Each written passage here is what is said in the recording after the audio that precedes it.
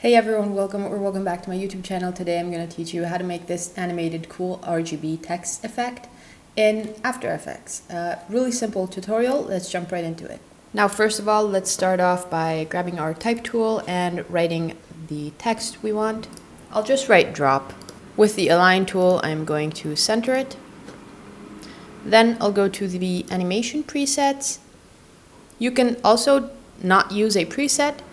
You can animate it whichever way you want and it'll still work. So I'll just grab a preset because it's faster. And we'll go to text, expressions, and I'll add a text bounce so it'll look like this. Okay, so after that we're going to go to layer, new adjustment layer.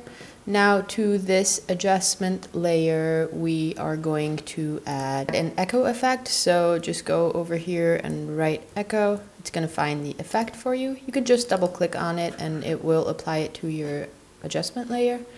I'm going to go with -0.003 and I'm going to go with about 60 copies. Now play around with these settings.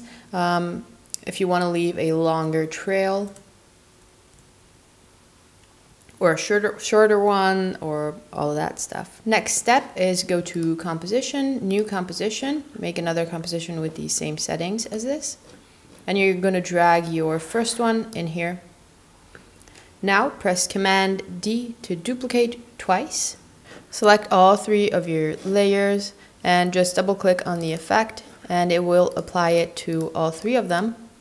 Now let's right click and rename this just so we don't get confused. And here's where our RGB effect is going to come into place. So over here is going to be our red layer. So we are going to just leave the red channel activated and these we're going to full off. Turn them off, full off. For the green instead, we're just going to leave the green activated. So turn off the blue and the red. And for your blue layer, just turn off red and green. Now, as you can see, it's looking kind of blue. What you want to do is just select all your layers, right click, blend mode, and we're going to go to add. And there we have it. Last thing we have to do is just move a couple frames forward. Our layers, just play around with which one you want to have in front, which one in the back, and press play and you get something like this. Pretty amazing effect.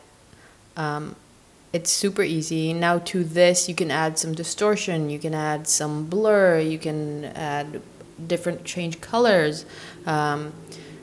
So from here you can add a bunch of cool effects that'll make this look even better.